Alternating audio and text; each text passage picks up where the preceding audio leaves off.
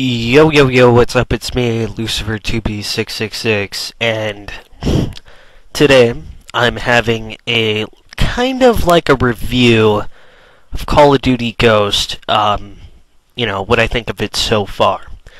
Now, I'm not even going to preach to you that my opinions can change, because it's freedom of speech, people. I'm gonna get that out of the way. I don't care what you think. It's freedom of speech. So, my opinion is going to change. So, campaign. Campaign is weird. I didn't get that far, I didn't beat the game or anything, so don't, whatever. It's just confusing so far. I've gotten to maybe the 4th level, I think. Maybe the 5th. It's just confusing. Very, very, very confusing. I don't understand what is going on.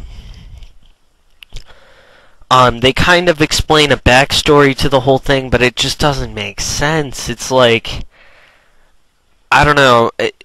Let me go over what I understand so far. So there's these ghost people that kill everybody. Then you got this weird Federation thing. That's what they're called, the Federation. And they're evil too. And then you got a third team, which is what you, your brother, and your father are in. Your father's the leader of this other group. And there's a bunch of followers you have too. And then you end up meeting up with these two ghost people in like the 3rd or 4th, maybe even 5th level. That's about as far as I've gotten, and you're friends with them now. And it just doesn't make sense, because I thought they're bad guys. In the beginning of the game, they explained that they're like these really bad people that kill everybody, okay? So, I don't know, I'm a little lost on the story there, but yeah, so far the campaign's pretty fun, the gameplay-wise. But the story, I absolutely don't understand it. It's not going off of Modern Warfare 3. It's not continuing that story at all. From what I understand, it wouldn't make sense, because whatever. Okay, so basically it just starts its own new story. Extinction deserves its own review in itself. Like, I don't know, it can't even fit with the game, because it doesn't. It doesn't fit with the game at all. It's objective based, kind of like campaign, I guess, in a way.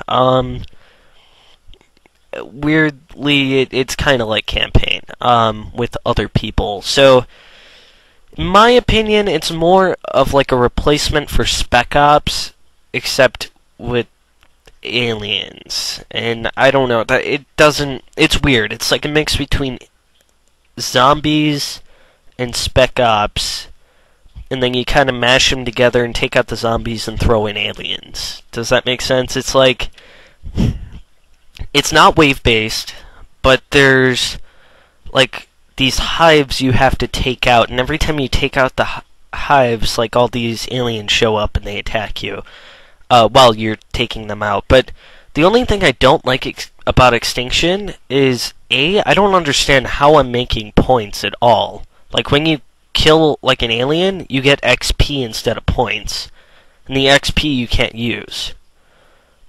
You level up in there, and then you like can set up your class, whatever, and then you get points, which I don't understand. Like I said, you just randomly get these points, I think after every hive you take out, but it still doesn't make that much sense. Whatever. I've like been in a couple of solo matches and a couple of matches with other people, and I noticed whenever I was with other people I made no points, but when I was by myself I made a million points every single time. I just make so much like points. I don't know, it doesn't make sense to me. So yeah, I don't know. The gameplay is just really confusing in Extinction. Like I said, there's a lot of parts in the game where you just kind of do nothing. No aliens show up.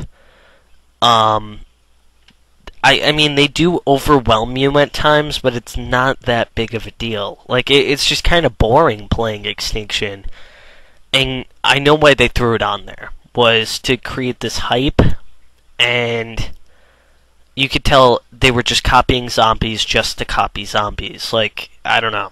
So I would love to hear whoever created the story for Extinction, in an interview, why they created Extinction, because they're going to lie through their teeth. You know they're going to lie. They're going to be like, oh, we just had this idea and we ran with it, and then, I would love to ask them, how did you get the idea? But whatever. Forget that. So Extinction, personally, it's going to be one of those novelty little game modes that you'll never play. You might play like 5 years later when the game isn't online anymore. So, yeah, Extinction, I don't know, my opinion might change on that if I get more people to play with me, but so far, it's horrible. Squads has two main categories, at least that I could see. They have like 8, I want to call them like subcategories, because they don't really change the gameplay too much, but they give you like tiny options, like whether you want to fight one real person or whatever, but basically, one of the main categories is where you fight, you and a team of bots fights another team of bots and maybe like a guy, okay, on the other team. So, it's basically combat training, but it's set up a lot like a real match, and supposedly, I don't know, I'm a little confused on the whole thing. Supposedly, you can set up your bot's classes. I don't know.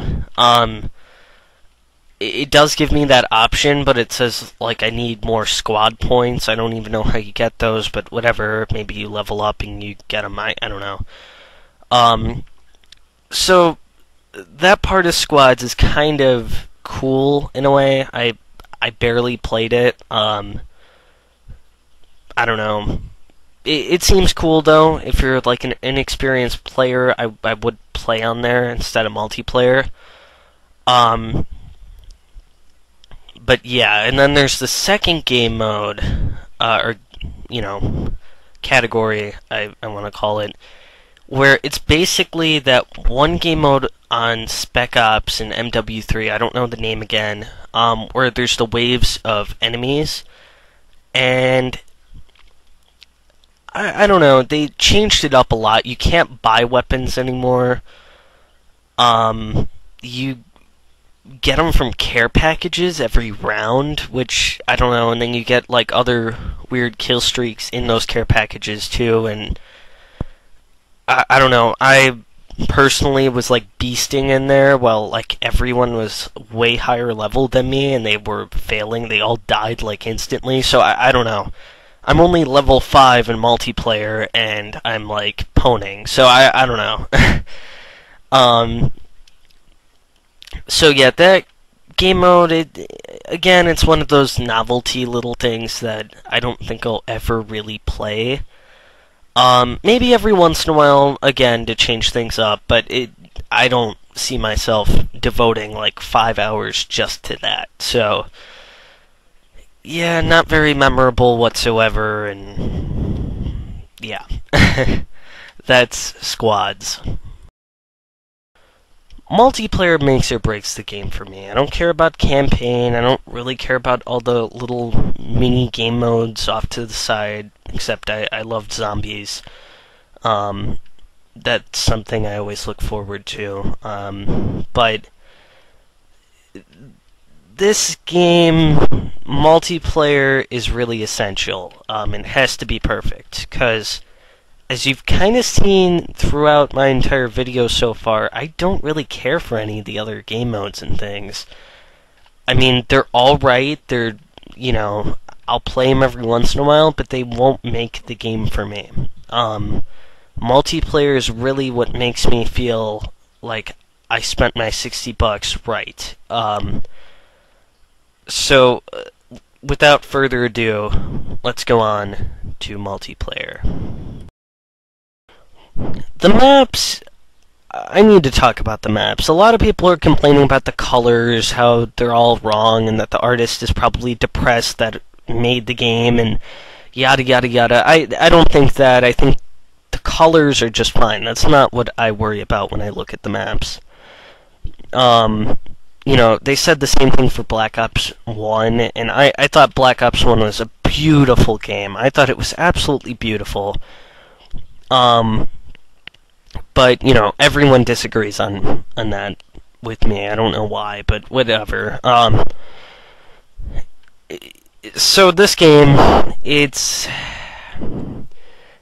not the colors. It's that, like, the biome for the game. I guess that's the right word. The setting, maybe not biome. The setting for the game is always in the middle of a map, or, I mean city, not map. It is in the middle of a map. In the middle of the city, where it's always, like, the same time of day. It might be raining, it might not be, but it's always in the middle of a city. Maybe a town, maybe a city, but it's always in, like, a place where people used to live. There's no jungle that I know of. There's no snowy kind of map. There's no sandy kind of map that I know of either. It's always the same. It's always in a town or a city. They did not think of any sort of variety when it came to that. They had, like, one map that I've played that is, it's in, like, what seems to be, like, a factory. But even that, it's like a building. It's not... I don't know, they failed on the maps horribly. I don't know, the maps are just horrible. And then the map design is crazy, because, like, you got people jumping from the ceiling, you got people, you know, coming from below you, then, you know, oh, it's horrible. You got people coming from every direction you can look at, and it's insane. So the map design is pretty horrible. I mean, some of the maps are alright, okay? They're not perfect, but they're alright, and I don't have a favorite map so far. Usually in every Call of Duty by now, like on the second day of playing it, I would have, like, a favorite map to play on. Nope. I personally don't care for any of the maps. So, that's pretty bad. Considering I'm going to have to deal with this game for a whole year and I don't like a single map. Okay, so hopefully the DLC, they fix that with the next DLC. Not that I'm probably going to even buy it, but, you know, whatever. Just hopefully they fix that. Hopefully. Like, just pray that they fix that. Okay. So, let's go on to the actual gameplay. The guns are really another thing. They're a big part of the gameplay, because the guns, you're forced to use assault rifles when you first start. You get one assault rifle, one submachine gun, which I've never even tried. Personally, I don't wish to. And that's it. You might get one other gun type, but I'm pretty sure you're not. LMGs, the riot shield, actually, I didn't try the riot shield, so I can't say for sure.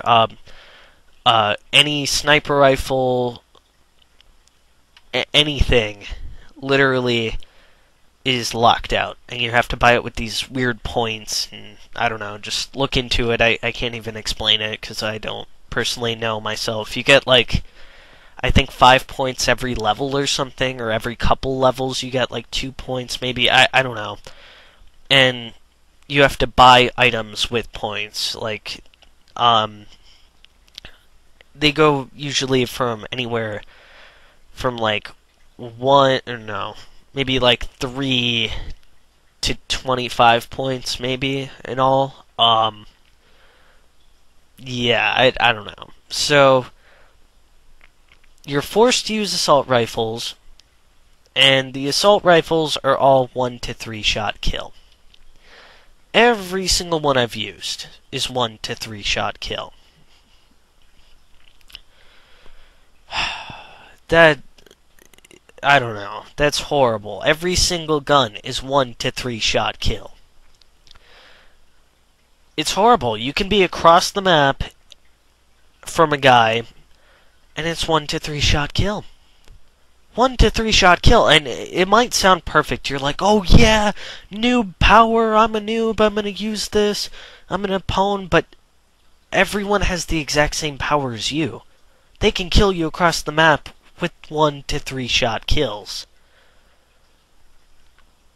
It's horrible. It is absolutely horrible. I mean, me personally, it doesn't bother me too much, because I've always died a lot, but you always get killed in the worst ways. Like, you'll be running, and then a guy will, like, just see you for a half second, spray you, and then literally he'll pull the trigger, like, once and you're dead. So, you have to really play, like, you can't rush in this game at all.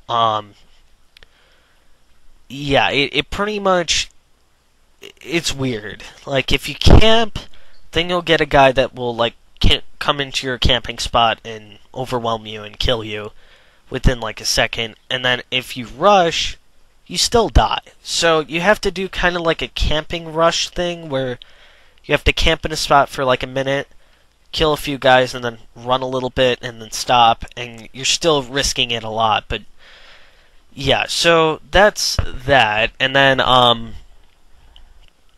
you also get, like I said, the assault rifles are just, oh, okay. You have to use them now. Like, you're not going to win this game at all.